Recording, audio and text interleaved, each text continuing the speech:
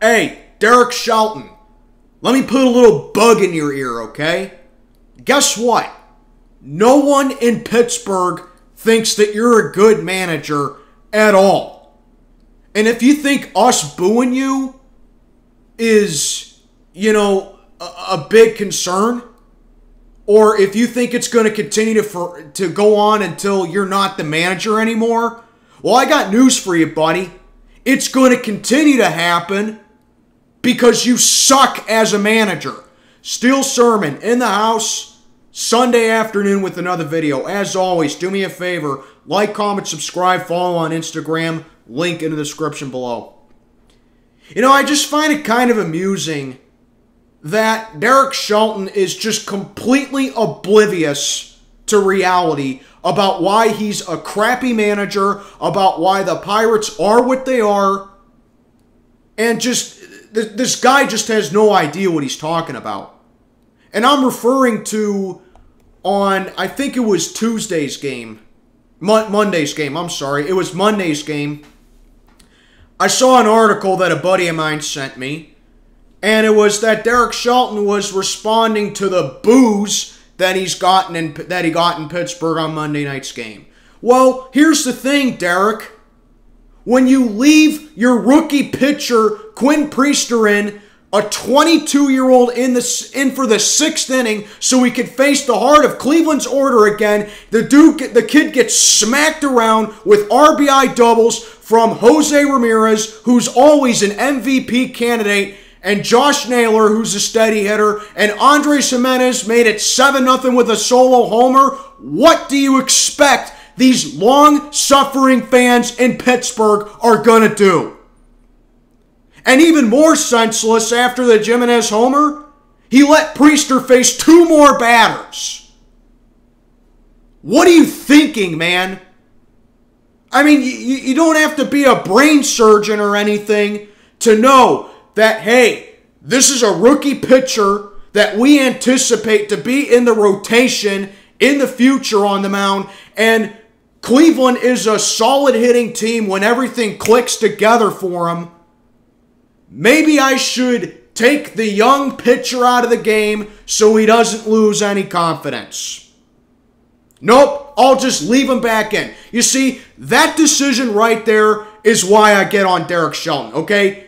I don't blame Derek Shelton for players that are underperforming at the plate. I blame Andy Haynes for that. Okay? Brian Reynolds has been disappointing this season. That's not Derek Shelton's fault. Derek Shelton doesn't go to bat, okay?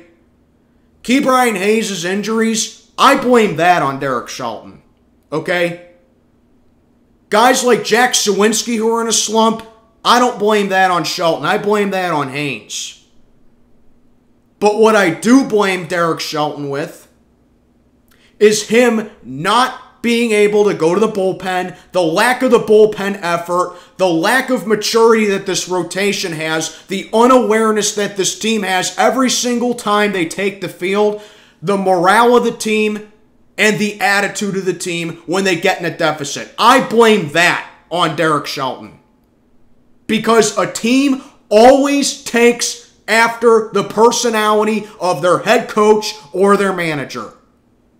And this team does not know how to come back from a rally because Derek Shelton doesn't know how to fight back.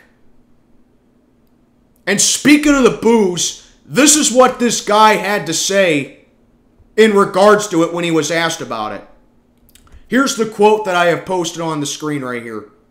Yeah, I think you guys have been talking to me for 4 years. I've never shied away from anything or hid from anything. Well, we know that's a bunch of BS, Derek, because you seem to lay a blanket of excuses with everything, and I do mean everything, for why the Pirates are underperforming and why we slump so often now. So we all know that's a load of BS.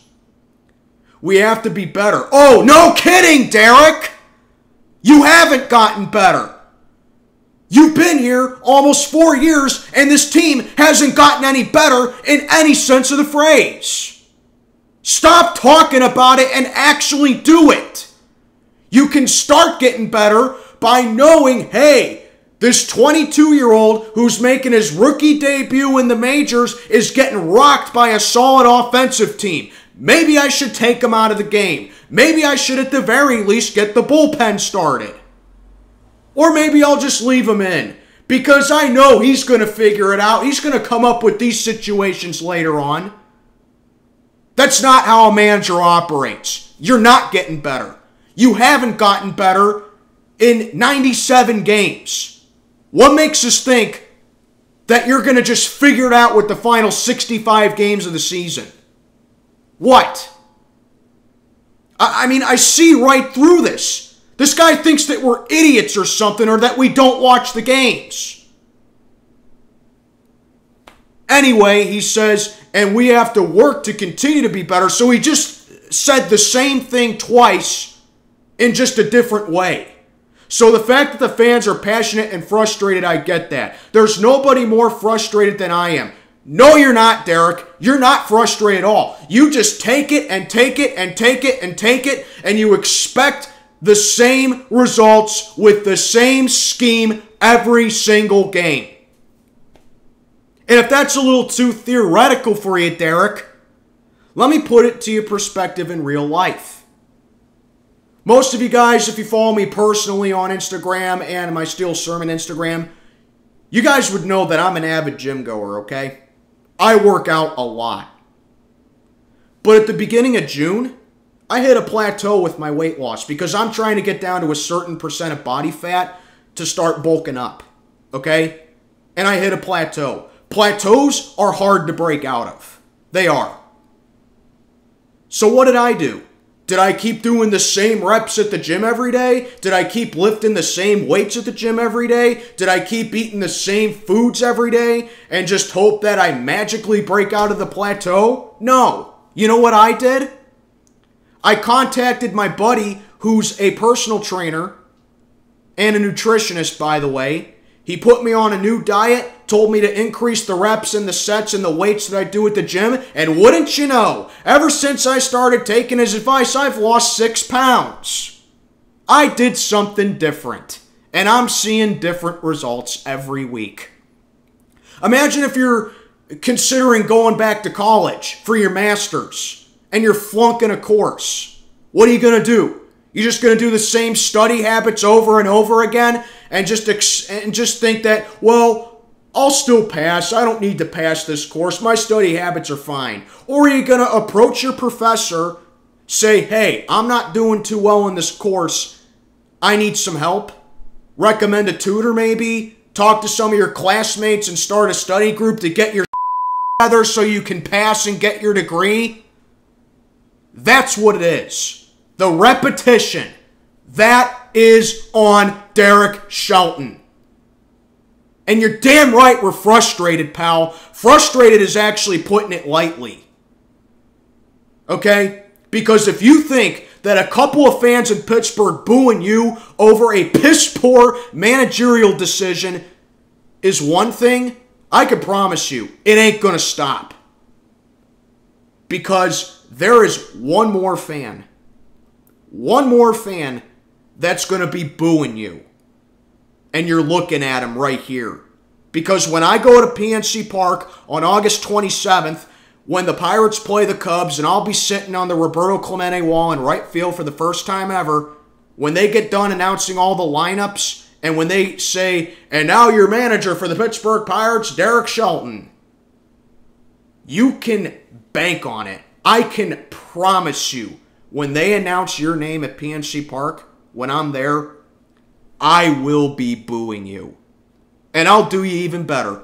I will upload a video of me booing you on my Instagram, possibly YouTube as well.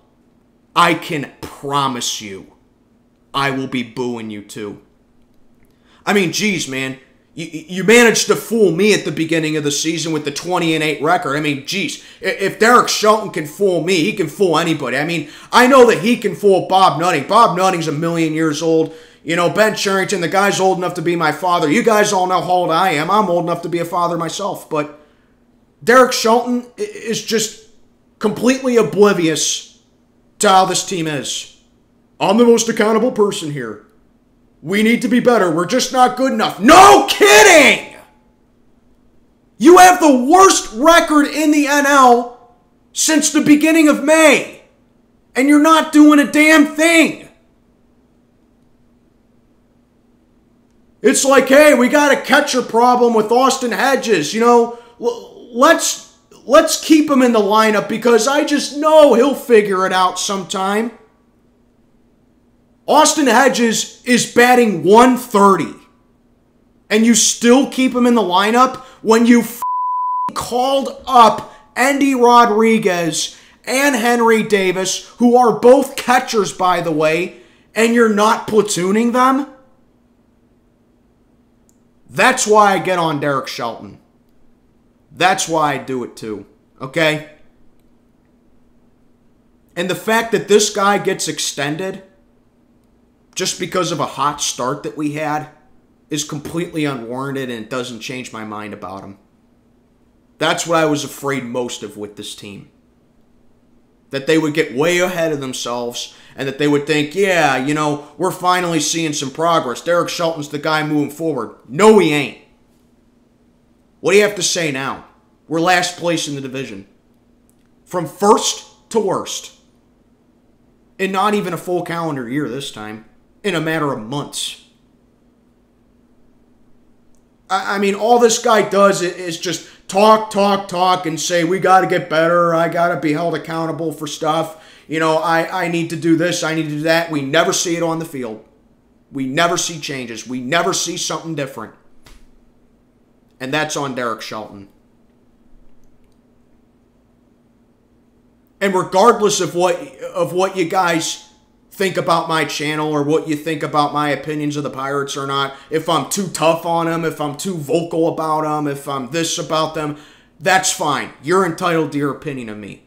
But I'm going to tell you guys something right here, right now. I, with every fiber of my being, love this baseball team. I've been a diehard fan 22 years, and I'm frustrated.